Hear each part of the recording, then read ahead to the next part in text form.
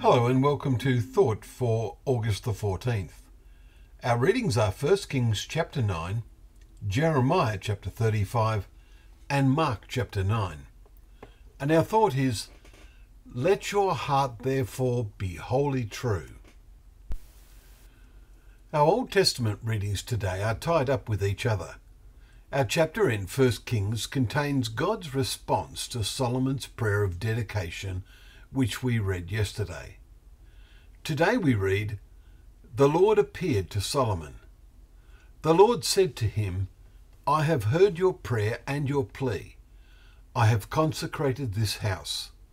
My eyes and my heart will be there for all time. But if you turn aside from following me, you or your children, the house that I have consecrated by my name I will cast out of my sight, and Israel will become a proverb and a byword among all peoples.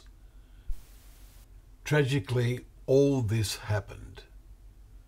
In the last verse of yesterday's 34th chapter of Jeremiah, we read, Behold, I will command, declares the Lord, and I will bring them, that is the Babylonians, back to this city. And they will fight against it and take it and burn it with fire. Within 2 or 3 years this happened, and the city and its temple were destroyed. The casting out of the people and the destruction of the temple occurred for some 330 years after its dedication. What an utter tragedy.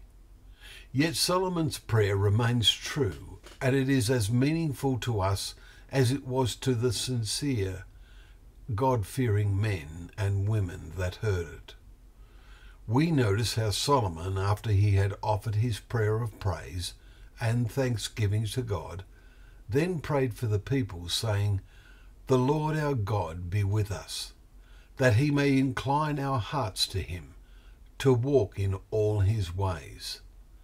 Let these words of mine, with which I have pleaded before the Lord, be near to the Lord our God day and night, and may he maintain the cause of his servant and the cause of his people. Let your heart therefore be wholly true to the Lord. 1 Kings chapter 8 verses 57 to 61. We are just like the people Solomon prayed for. May our hearts be wholly true to the Lord. May we be there to worship in God's future temple. In 2 days' time, we will read how Jesus quoted God's words through Isaiah chapter 56 verse 7, when he said, My house shall be called the house of prayer for all nations.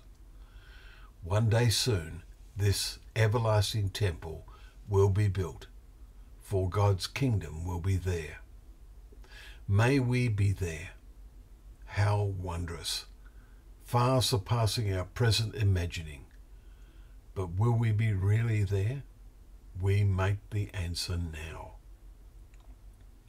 Well, thank you once again for joining us for Thought for the Day, where together we can open up the pages of God's Word, which is a lamp to our feet and a light to our path.